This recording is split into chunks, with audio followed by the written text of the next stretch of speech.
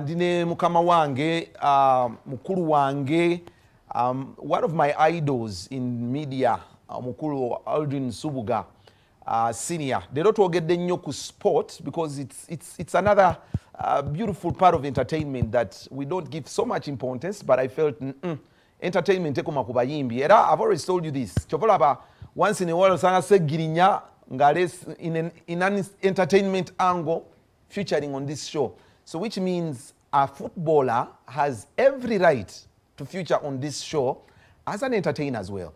So that's why I've dedicated this show to all people who love sports, and we shall keep this happening, given that African Cup is just around the corner. I think again I'm Uganda, so we are going to really ride with these people so much on this show. Kali, Aziza Zioni nganya November, that's next Saturday. Tugenda kubera na Serena. I really encourage Ugandans, mugende mugule tickets, genda ku www.quicket.co.ug. Gendo booking a ticket. Right now, if you book a ticket, it costs 100,000. Naye ku Saturday jabera 150. So I would really request muzigule kati kubanga alebad bagenda jigala kuluna ku Olwokusatu. Ate naro it depends kubanga we are hitting the target of closure. Singa between now and Monday tuba to hit that target, definitely we shall have to close down. So genda, be lucky and win that. You get yourself that invite. Ngabuchari at 100,000. Kali tuchari ne Aldrin Subuga.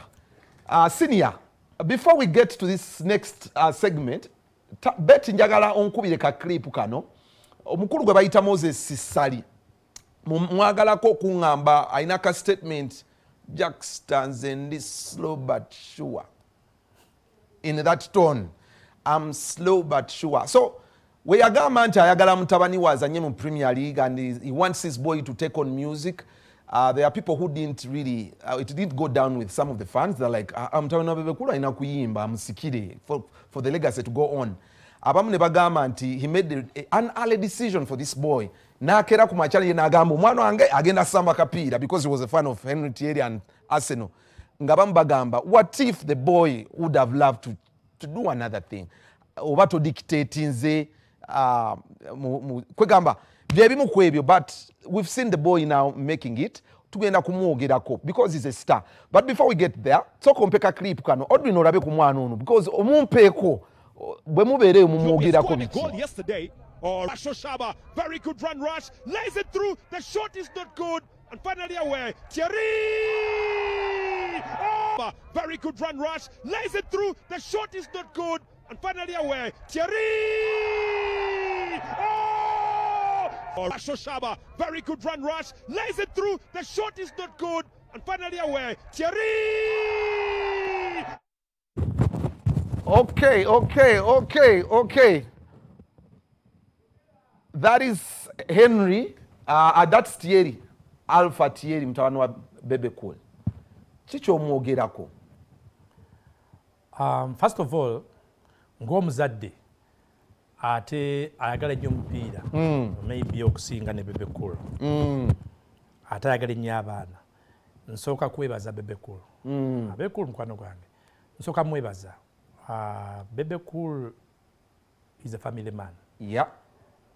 Naye ekintu kyakoledde Alpha Sali. Uganda, we have abazadde batono nnyo.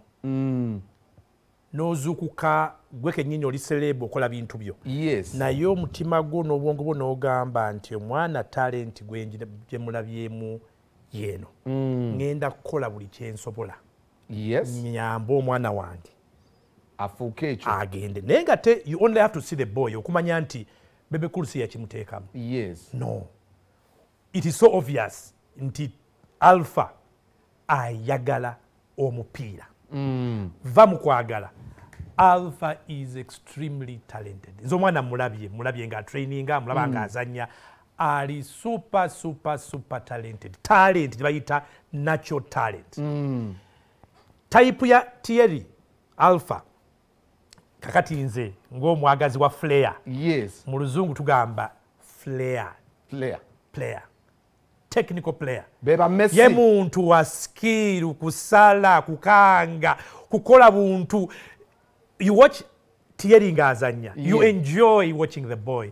Ye entertainment part joyogedde. Yeah. Eky'omupiira. A goal on game is entertainment. Yeah. But the entertainment in football is omuzannyi amanyi omupiira ng'ali n'omupiira. Byakola n'omupiira. Obeerawo n'ogamba saagala mwana ono alekeraawo, saagala musambi ono. That's entertainment. And that's the component. Kati Thierry ye kind. Beyond that, Thierry are traininga, n'agenda mu gym, n'akola ku body ye, tava ku training pitch, n'akola shooting. Thierry alinga his own, alinga nga agamba nti nze one day I'm going to force my way mfuuke bwenti. He's that single-minded. Mentality baginyumizaako omuzannyi Cristiano Ronaldo gy'ayina. That is that boy. Now, omwana oyo Bebe mugezaako. He has taken trips abroad. N'agendako wano mu academy eno n'amutwalako mu trials wano waki. Whether it worked or not is not the issue. The issue is kitaawe akoze buli kyasobola omu-exposinga okumulaga because n'okumutwala butwazi mu academies ezo omwana n'alabako n'atraininga agenda okukomawo obwongo buno nga bugamba nedda nino kikola. Now okugenda mu express mwali kati ku myaka gye. For me it's plus because ali kati nga 20. Abantu kye batamanyi kati nze kambabuulire. For me, Jackson Mayanja, for me, is the best Ugandan footballer ever. Jackson Mayanja. Kunze. I know there are arguments whether it is Chirunda or Omondi. Kunze, the greatest. Majidu Musisi. But names it is Jackson Mayanja. Mayanja yatandika okusamba omupiira at senior level competitively. Senior level, n'abeera permanent mu team at the age of 16. Wow. Nga is too good at 16. Jackson Mayanja. At the age of 16. Kali katono, kali bwe kati, Mayanja azanya ne bahasure abalinga mountain. Naye nga ali 16, 17, 18. Breaking into cases first team. Ezo kesi yali yanga y'amaanyi, those cases teams are strong. Ng'ali 17 ye Mayanja. 20 years later, or 15, 17, gatake myaka 10, 15 years later, Jackson Mayanja clearly was as good as, for me, the greatest ever. In Ugandan football. What am I saying? People talk about Thierry as if he's a young boy. Nti kitwewuunyise tugambe kaana. Ebintu byenkugambye ne byakola. He's already 20. Is good enough oyo mwana okuva mu tuluba ly'omwana. Already tumulabe season yeno emipiira gyakazanyako. Na competing on the same terms n'aba myaka 28, 27 ate n'abasinga bulungi nnyo nga gwe kennyini ogamba omwana bagumuwe. So no doubt Uganda African Cup he must feature.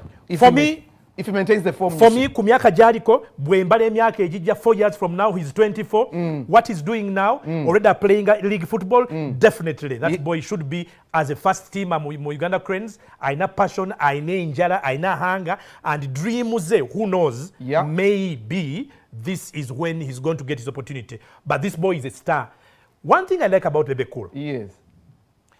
tebakulimba nti aina kyakoze kusitula stardom y'omwana ono.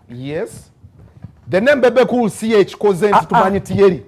Ono mwana omuwa omupiira okusamba mu team ya Express. Talenti ye, bumanyi bwe, kyakola ku training, obwagazi bwe, commitment. Bebe takuba kasimu nakulira coach owaye musajja mutandike mwendi wano. Tayita nayo tamanyi nabigenda maaso mu training. Era Bebe ajja okulaba omwana oyo ku match day. Tamanyi na kumanya nti omwana banaamuwa omupiira. Ekyo Bebe yakireka n'agamba if ever my boy is to make it, omwana making it because of his talent, because that is the only thing ekijja guaranteeing future ye, not me. Era n'abyejjamu, era Bebe tayagala nakwogera nabakulembeza ba team tayagala. So is what on merit omuvubuka on merit but I want you to see his body. Simanyi wawaje omusembereddeko omwana building man alina muscle. You look at that guy no Gamba, the physique ya musami wa kapira.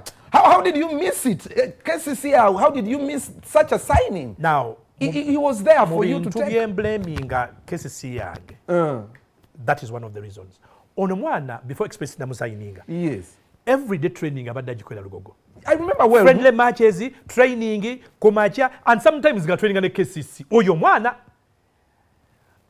If KCC elina abana bato mu team.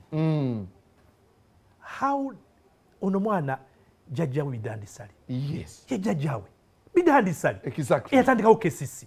How? Just how does someone by the way, check the explanation.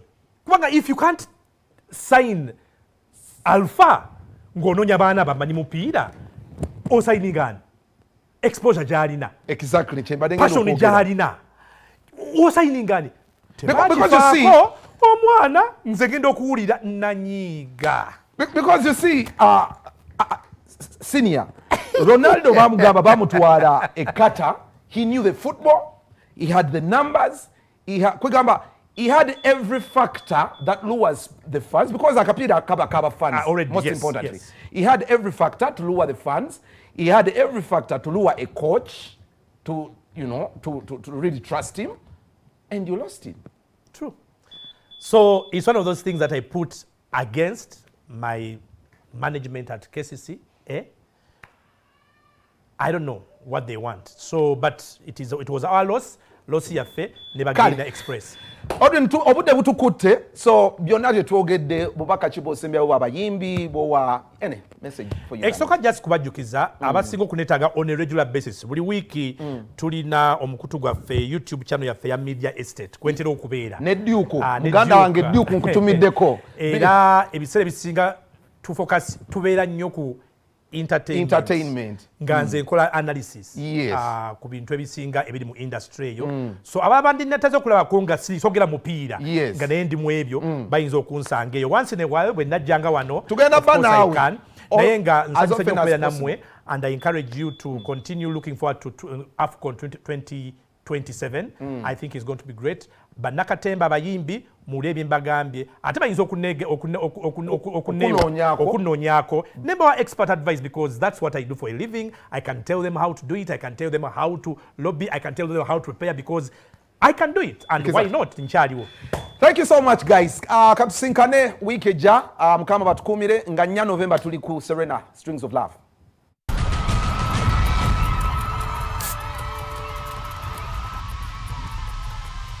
Go extreme with Sky.